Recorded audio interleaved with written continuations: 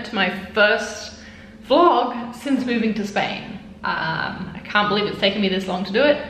Well, you know what, actually I can believe, because it's been hard to get back into vlogging after so long not in the habit of it. I think I've actually, even if I'm remembering correctly, started a couple of vlogs, but then I would do one clip like this and then forget I was vlogging, and yeah, nothing more would happen. So if you're seeing this, that means I remembered to keep vlogging after this one clip, and we got a vlog out of it. I've been thinking a lot lately about what I want, like what direction I want my channel to go in moving forward. I think this little break just, I don't know, made me think, okay, let's start fresh, let's think about really what type of videos I want to be making, etc. And I think my favorite thing to make on YouTube is when I just share what I'm working on. I love more structured teaching. I do enjoy doing that. I enjoy how much it helps people. I enjoy the responses that gets. But personally, as a viewer, what I like to see is other people just sharing what the heck is going on in their lives, what challenges they're working through at the moment,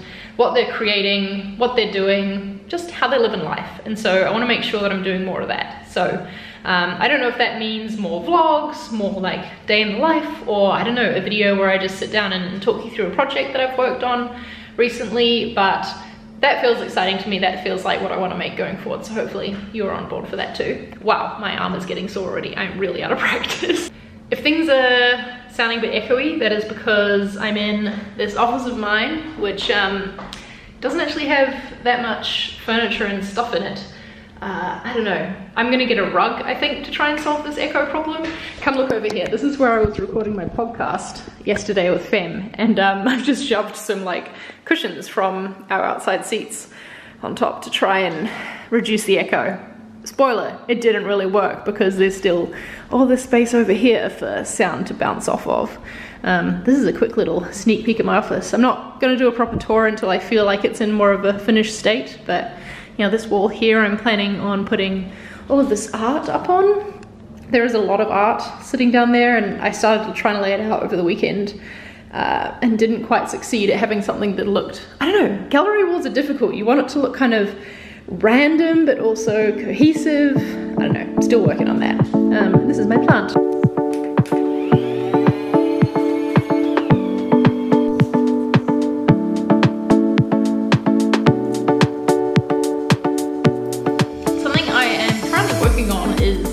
Trying to get a more, what's the word, automated, I guess, system in place for finding users to get on calls with for like user research, user tests. Something I only started doing this year, to be honest, is getting on calls with creators and sharing some of the pages of our marketing website and getting their thoughts on it, and it's been so useful. So far, and you might have seen me doing this if you follow me on Twitter, Bing, follow me on Twitter by the way. You might have seen me put a call out for creators, anyone using email marketing, asking if you would be interested in getting on a call and me talking to you and hearing your thoughts. That's how I've been sourcing creators to talk to so far, because specifically I need people who don't already use ConvertKit, because I'm testing for our marketing side, and if you are a user, you probably know a lot about our product already. But yeah, I feel like I've been hitting the bottom of the barrel with people to talk to through that method. So I'm looking at this software called Ping Pong to set up some tests. So I've just been like writing a little introduction and setting up some questions as well. So basically, if someone ticks that they already use ConvertKit, they won't be put in my test because I want to, you know, talk to people who use something else.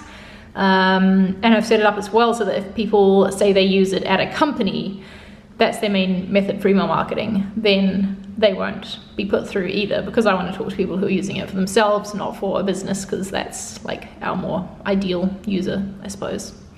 So yeah, I'll let you know how I get on with this.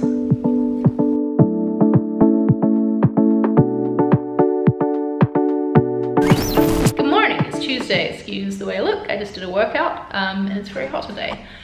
Quick update on the user testing, the platform that I was testing out, Ping Pong. I don't know if I said the name or not, but yeah, that's the one I'm testing out. I've got a session booked and it looks promising. It looks like the exact type of creator who I want to talk to. And then I've got a bunch of other people. I won't show you my screen so that I don't, like, you know, give away their personal information or anything, but there's a bunch of other people kind of in a queue who I could talk to, and the majority of them like look like they'd be worth getting on a call with. So I'm really excited about that. I feel like this could have solved my problem, and basically what I can do is click allow booking, and it'll let anyone from that queue know that I'm interested in talking to them and want to book a time for a user interview.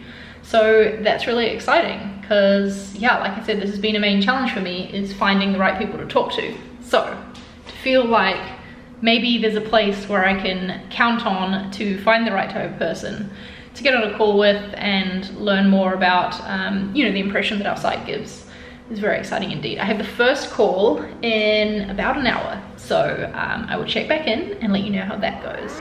Okay, Grace, can you tell me how you use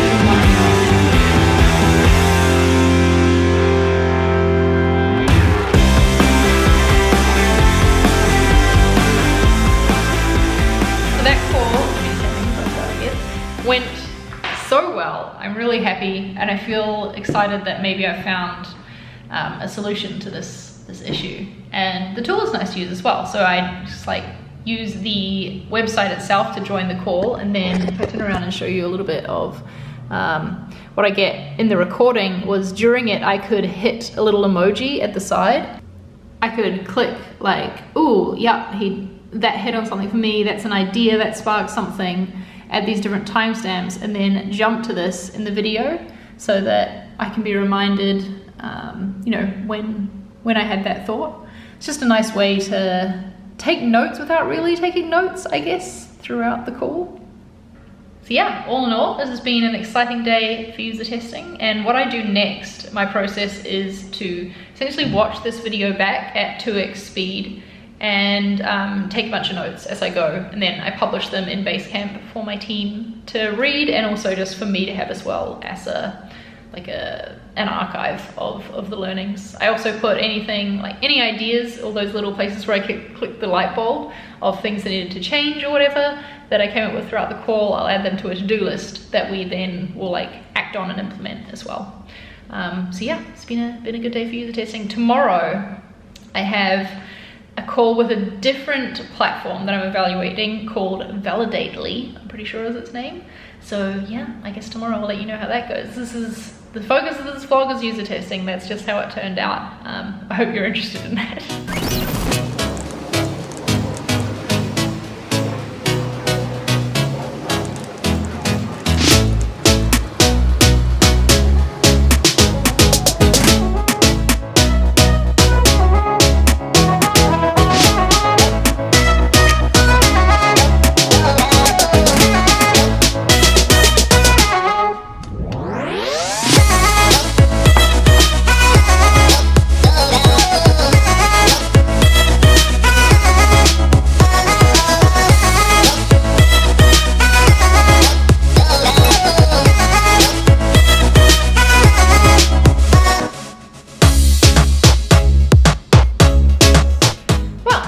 An interesting day. I started off my day, as you saw, by doing some writing outside, which was really nice. I'm trying to build up a writing habit.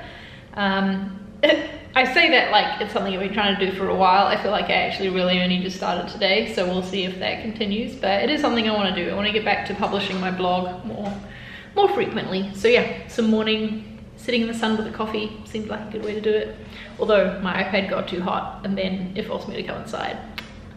That's just what happens when you live in Spain and it's that hot early in the morning. I've had some bad luck with user testing today. The first person that I had one scheduled with today didn't show up. And then the second one had tech issues, so we couldn't actually do the call. She's gonna rebook and we'll do it later. So that's a bummer, didn't get that done today. But I also had a call with Validately, that other service I was talking about. It's just, I don't know. They're definitely like a big enterprise company, it seems. Seems like they do all this, like a lot of stuff, but it's also quite expensive. It would cost us over $1,000 a month. Whereas this other one, Ping Pong, that I've been looking at, like right now I'm talking on the help chat thing with the founder of the company while he's helping me sort out an issue. So I don't know, it's just cool to get that level of support, I guess. Even if there have been a couple of issues with it, with people not showing up having tech issues, etc. So yeah, I don't know, I'm feeling good about that. Right now, it is 7:30, but there's one thing that I'm gonna like force myself to do before the end of the day, and that is, let me show you my screen, one sec. Okay, so I have this page, excuse the Pringles that I've been snacking on. This is a new feature page that I've designed to talk about our email designer, and what's gonna go in here is going to be like a video that auto plays. Don't worry, it doesn't have sound, but it's just gonna like, you know, move through the features and basically show you how it works. Finishing this page has taken me freaking forever, like just making the examples for it, which I finally did earlier this week, and then like refining these images here. So yeah, what I need to do now is I've set up the email, and I'm gonna like turn these into bullet points and bold and some text, make a button and stuff. Basically, I'm gonna recreate this and record my screen as I do it, so that that can be the example that goes in here. That's the idea anyway. So yeah, I've been procrastinating working on this for a long time. I'm gonna force myself to do this tonight before I sign off for the day.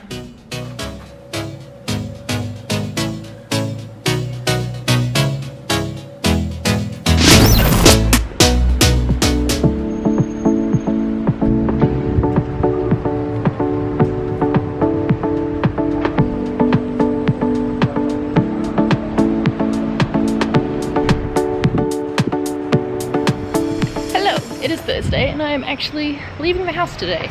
I'm heading to a coffee shop to work this morning. Now that we live in a much bigger apartment, it's honestly, I don't feel as kind of like trapped and confined as I did in our London apartment, where I like needed to get out every single day. So I've got to like, you know, encourage myself to get out more living here. I'm trying to remember my way to this coffee shop I like, because I'm terrible with directions. And it's about time I started learning this new city, so I think I'm going in the right direction. This is a neighborhood called Rusafa. It's one of my favorites. It's where all the like cool coffee shops and bars and restaurants and things are. So yeah, is this looking right? I don't know if this is right. Nope, I think we're good. I recognize that street up there that I'm about to turn onto. I've so far only been going to this one coffee shop to work at. I'm sure there are others in the city, but I don't know, I've just been feeling like a lot of anxiety around going new places without knowing the language here and knowing how to talk to people. It's just, I don't know, it's kind of scary, to be honest, and I haven't been dealing with that as well as I thought I would, because I mean, I've traveled here lots on holiday, but it's kind of different when it's your hometown and you've got to, you know, manage your way around in a foreign language forever, rather than just for like the 5 days that you're here or whatever. So yeah, just been going to the one place so far, but I'm hoping that in future vlogs I will be showing you some different coffee shops that I'm working at. Hold me to that.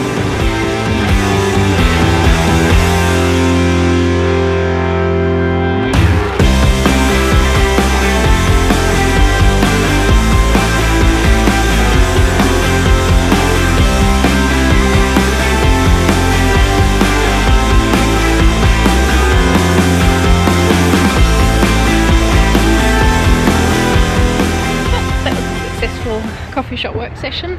I got a user test set up in that other platform that we're trying. Wasn't too impressed, to be honest, with the experience of that. There's a lot of bugs, but I mean, we'll see how the results come back. And then I did the write-up and evaluation of the user test that I ran earlier this week. So yeah, all in all, good morning's work so far. I tend to start a bit later on Thursdays because I have meetings that go until nearly 8 p.m. in Spain time, so yeah, I give myself some grace in the morning. Yeah, on the way home now to finish out the workday for the afternoon. Before I finish out this vlog, you might have noticed a little thing at the start of this video, the little powered by Webflow in my intro, and that is because something very exciting that has happened. Webflow have come on board as a sponsor for my channel. They do this for Ryan Segal's channel Flux. If you watch that, you would have seen his videos say powered by Webflow. If you've been watching my channel before, you'll know that in the past Webflow have sponsored individual videos, and those videos have been like about Webflow or like using Webflow in the videos, if that makes sense. So with this different kind of sponsorship, this more like patronage type of sponsorship. It means that my videos don't need to be about Webflow. They're just like still gonna be whatever I want to make them to be about life as a designer, you know, but just Webflow are there supporting me and helping me make them, which is really cool. Webflow don't review my videos or need to approve them or anything before I post them. All the content is completely and totally up to me. You know, it's still my channel, it's just that they are now a patron, so they're paying me like monthly to support it, which is awesome. And they've also given me a discount code that you all can use if you wanted to try Webflow. That'll always be linked in my description box. This is like a thing we're gonna try for the next 6 months and see how it goes. So yeah, let me know what you think about this. I'm really excited about it because I'm a big fan of Webflow as a product, but also, and more importantly to me, as a company as well. I just think there are a bunch of great people on that team, and so I'm excited to like be affiliated with them in this way. So yeah, on your end, don't expect anything to change really, apart from that new little powered by Webflow in the intro, and like I said, there will always be a link in the description where you can get a discount. But yeah, it's just going to be my same videos as usual. It'll just free up a bit of pressure on me because now I can afford to like hire help with them, like an editor, hire the animator who I use, Austin Sailor, to create a new intro for me, and you know, fun animation stuff, that sort of thing. I'm heading home now and I have not yet looked at a map, but everything is feeling familiar, so I think I'm going the right way. This is a huge plus for me. Like I said, very directionally challenged. I'm gonna end up this vlog here because I feel like it's probably been long enough already with all the talking that I've been doing. I feel good about this. I'm excited to be back into vlogging, back into sharing little pieces of my life, especially now that I live in this new city. I want to show you more of Valencia in coming vlogs as well. I know that you really only saw like a couple of these streets and that coffee shop today. If you are watching this and you happen to live in Valencia, please let me know, because I don't really know anyone here. So yeah. Okay, apparently they want to be my friend. I'm actually tomorrow night gonna hang out with someone who I've met on Twitter, which is, to be honest, one of my favorite way to make friends. So yeah, and maybe I'll catch you up in a future vlog on how that goes. But for now, thank you for watching, and I hope you have a good week. Let me know what you got up to down in the comments, and I will see you next time.